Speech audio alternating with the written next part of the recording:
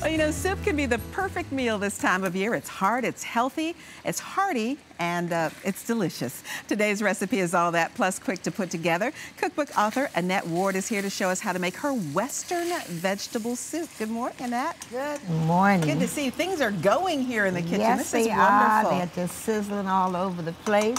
What we're going to do is season the ground beef, because that's the only thing that gets seasoning. Putting the flavor in. So you've been browning this for a little bit. So what are we adding? All right, we're adding a little seasoned salt and a little pepper.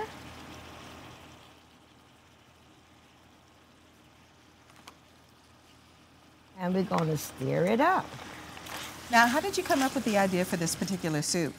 Well, it's one of the soups in my book that's gotten most recognition from friends and family, and it's something that Mom and I sort of put together some time ago, many years, because the book I wrote is all in honor of her.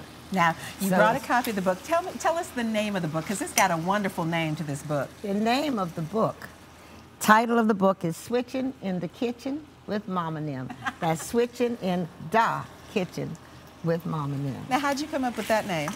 My mom's sisters would come to visit, and they'd all get in the kitchen and have so much fun.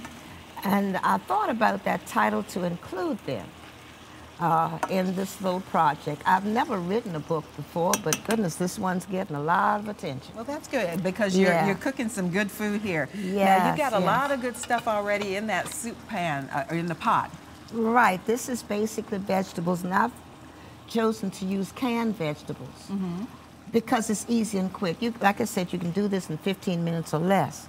But I have carrots and peas, lima beans, green beans, and a lot of kidney beans, because it's basically a Western flavor. So what we're going to have to do is add this that has the seasoning in it to this. Oh, yeah, this is going to be seriously hearty, isn't it? Yeah, we're going to have a good time here. Now, I noticed you didn't drain that. Would you normally drain the meat, or? You would never drain the meat, because that's where the substance is, that's where the seasoning is. Oh, okay. All in here. All the flavor. I would have thrown all that away. All the flavor. Don't you even try, because that's going to be where the flavor goes. And so you have also crushed tomatoes, or better yet, diced tomatoes. That's even better. And that makes your soup. Now, this is the guess what this is? I'd say tomato juice. Tomato juice, exactly. And it's so easy, because you just pour and stir. So this goes back to kind of the way that your mom and grandmother would have cooked, because they would have used canned vegetables. They would have used things that they had on hand. Absolutely. So now, on the other hand, if they didn't want to, if you don't want to use canned vegetables, you can always cook your vegetables almost done. I don't have any potatoes in here, because I always freeze it. Oh, and because it's not a large family. But this is for a large family and friends coming in, and that's my mom's favorite old-fashioned sweet potato pie over there. I might give you all a slice. Okay. Is there a secret ingredient in the sweet potato pie? Everyone has just a little different way of doing Pumpkin pie spice. Very, very expensive. Very expensive. But anyway, this is your soup. And the only thing you're going to add to this, once you get everything in it, would be your chili seasoning. And this is the chili seasoning. And that gives it the Southwestern flavor. That's a lot of seasoning, but that's a lot of soup. Yeah, but that's a lot of soup, too. It turns out to be just perfect with this much in it. I've made this a lot of times.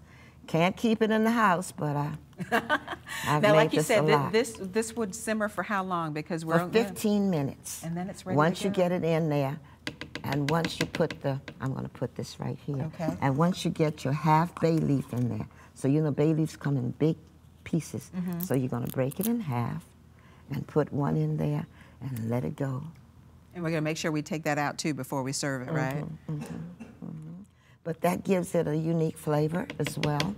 Now, was it a unique experience for you to go back and get these family recipes, to get the stories behind them, and And compile them all. Right, because basically my mom's cooking skills were citywide, city known, and I got her recipes in that book, chapter 1, all the way from 1941.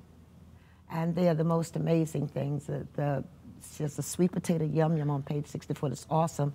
This is 349, the Western vegetable soup. But she had a number of very good recipes that people often requested her to make. And also very standard recipes. You've got some wonderful deviled eggs over here, some tuna salad, a green salad. And tell me about the corn muffins. Those are corn muffins. And as I told you before, it's interesting to note that half of what I had to lay out here in cut glass and beautiful crystal, and this was a neat thing. I couldn't find her tureen, so I talked to my friends over at Pass It On, and they didn't have one, so they sent me down to Consignment Connections, and Philip came up with this. Isn't this the most beautiful thing? It really is, and it's a wonderful way to present your soup. Now, do we have everything in here that we need to do? Is this everything's in here? It needs to go for 15 minutes. Give the bay leaf a chance to work a little bit. That was all supposed to be on that tray, toasted cheese wedges.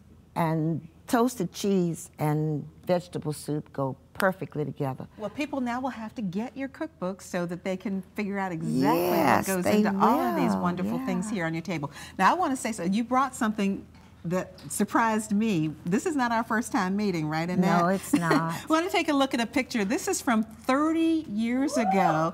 This is me and Annette. I was hosting a concert with Roberta Flack, and Annette was receiving an award. So this is circa about 1987 or so. Yeah, back in the day. We go back a long ways, don't we, Annette? Right. All right, so any tip on freezing this? Because you said it's great. So we do want to cool it down before we freeze? Cool it down and put it in individual plastic containers and just put it in the freezer. There are no potatoes in here, so you don't have to worry about the mushy things that potatoes do.